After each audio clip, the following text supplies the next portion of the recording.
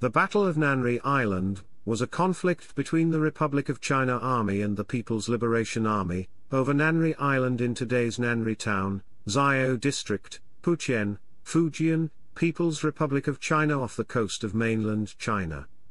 This conflict occurred from the 11th of October 1952 to the 15th of October 1952, and resulted in a ROCA victory with complete destruction of PLA forces. However, ROCA later abandoned this island and retreated, with all its captured prizes and POWs, to Taiwan. Chapter 1, Introduction. With the Korean War erupting in the 1950s, the USA resumed military and financial support for the ROC military, whereby the ROCA acquired training and equipment from USA. One of the most important military breakthroughs for the ROCA was to gain more advanced amphibious warfare knowledge and skills, as well as more advanced mechanized armed forces. For the ROC, receiving assistance from USA was not just a commitment on its part, yet equally meant that the ROC was required to fulfill its own commitment with regards to the USA's support. The best manner in which to proceed with this was to utilize this acquired military knowledge and weaponry in an actual military situation. In 1952, large-scale confrontation between People's Volunteer Army and the forces of the United Nations began in Korea. In order to divert the attention of China from the Korean front, in addition to check on the result of its military assistance to the forces of the ROC, the USA decided to initiate military action along the southeastern coastline of China. The plan was laid down by Western Enterprises Incorporated, a private company in Taiwan which it was assumed pertained to, and under the direct control of, the CIA. The company was responsible for intelligence gathering along the coast of China.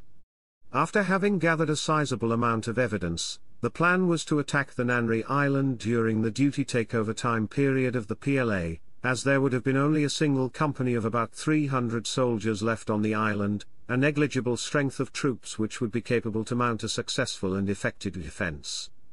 The plan was only made known to the 1st Strike Team of 75th Division on October 9, and no special training was provided. On the night of October 9, Kinmen Defense Command ordered the ROCA's 75th Division to load the landing craft under the cover of darkness.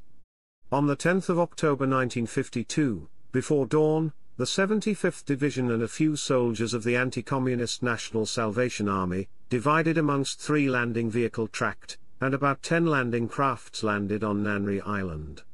During the battle, the PLA sent 2 battalions and 2 companies of reinforcements from the mainland, consisting of over 1,000 soldiers to Nanri Island. Most of the PLA's reinforcements consisted of raw recruits with no previous experience and possessing limited training, significantly limiting their combat skills and effectiveness. The raid failed, largely because the civilian junks the guerrillas used as amphibious lift dropped the troops too far at sea and left them stranded there. The nationalists were forced to withdraw on the 14th of October. According to the ROCA, the withdrawal of troops began on the 13th of October 1952, yet official statement from the ROC would suggest that the withdrawal of troops actually began 2 days later on October 15. Given that the plan of the invasion was not to actually occupy the island, but to divert the attention of China from the Korean War, in addition to testing the newly acquired military capability from the USA, the ROCA withdrew from the island.